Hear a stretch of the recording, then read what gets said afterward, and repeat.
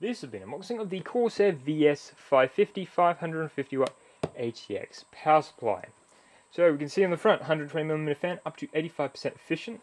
Do note this is not an 80 plus certified power supply. There is no certification for 80 plus with this particular power supply, but Corsair are saying it is up to 85% efficient. It's just the 80 plus specification has higher requirements than that.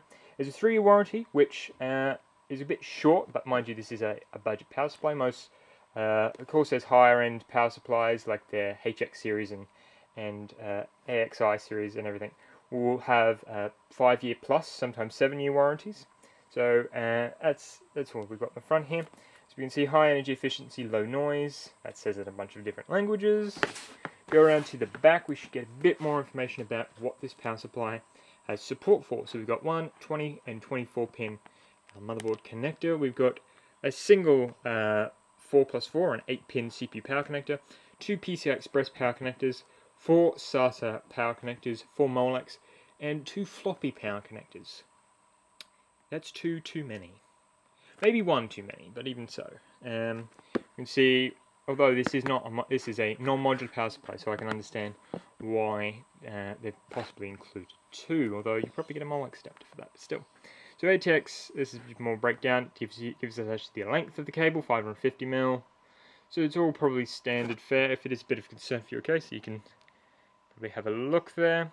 But as long as you're not building in like a 900D, if you're building in a 900D with this power supply, you should probably rethink your build.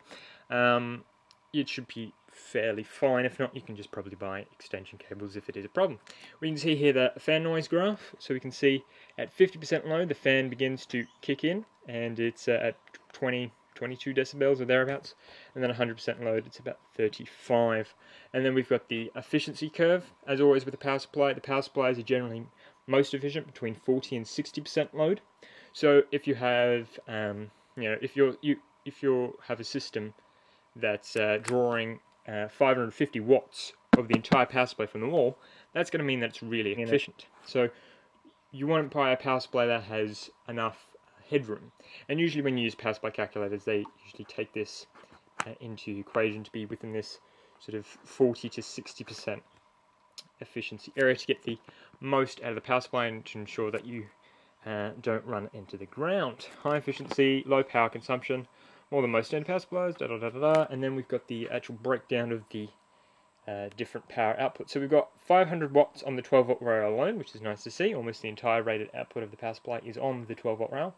And then 110 watts for the 3.3 and 5-watt rails, so there'll be things like USB and your lower power devices there. It's got active PFC, so it's got power factory correction, which I'm pretty sure it says somewhere, and that's pretty much it. I suppose we should out of the box because it's a bit hefty, this box. There we go. 200 and 240 AC input, so you don't have to worry about that. Backwards compatible with older ATX systems, hence the 24 pin. So let's open this up. Gets cut into the plastic here. Probably cut to the side. There we go. Now this type of power supply is probably ideal for if you're sort of on a budget and you need a reputable brand name power supply. This isn't the best power supply in the world, God knows, but it is, from Corsair, and it's a reputable brand. It's always important to buy a brand name power supply rather than just some sort of generic, because the power supply is the powerhouse behind your entire PC, and if your power supply fails, or if your power supply suffers from a short circuit, the rest of your hardware could be damaged. So it's also important to invest in a good power supply.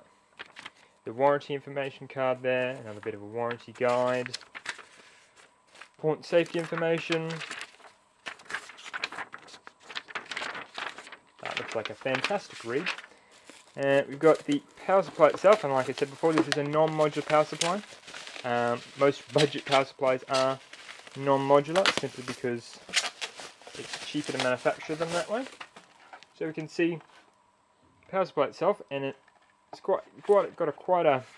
What does it smell like? It's got a quite strong sort of almost like a permanent marker type smell. I've just noticed opening out of the box there, which shouldn't be too much of a concern. That should pass quite quickly. So again, you can see the breakdown of the power output and the various certifications it has. So on the back here you can see power switch, power input. We've got a 120mm fan.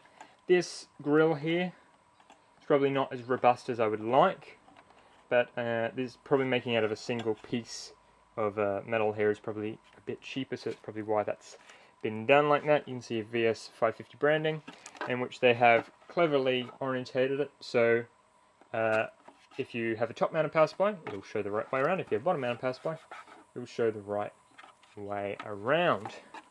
Let's undo these power connectors at the back here, and let's have a look at the different connectors we've got. Sleeving isn't the most tight sleeving in the world, but it is a budget power supply. You can quite clearly see the different colours, particularly with some of the Molex SATA and CPU power connectors. You can clearly see the black and yellow, but this again is a budget power supply, so that's something to be aware of if you are looking for a power supply. We've got our two 6-pin, 8-pin PCI Express power connectors, which is a nice feature to have.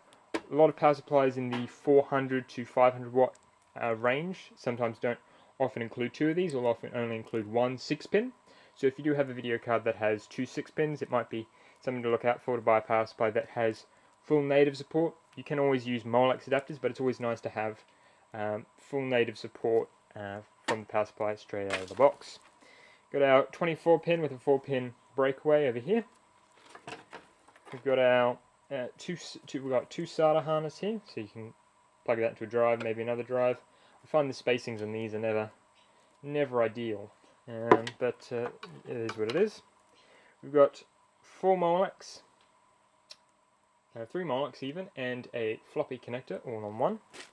And then on the other side we have, it's quite strange spacing, we've got a single SATA, and then we've got 2 more Molex, and then the last floppy connector. That's quite a strange layout, although you do get this with non-modular power supplies because they have to include as many connectors as possible. And I suppose splitting the SATA, one of the SATAs off to a different cable means that if you had, let's say, this going up to an optical drive, or one of these going up to an optical drive and the other one going to drives, you can actually run them rather than having a difficulty connecting that all up. And then there's just those two SATA there. Inside we've got some power supply screws, nice and black, which is nice to see on even sort of a budget power supply. We've got our thick Australian standard power connector, nice sort of thick cable. And then we have a do not heat. And I think that's pretty much it. Thanks for watching the unboxing of the Corsair VS550 550 watt power supply.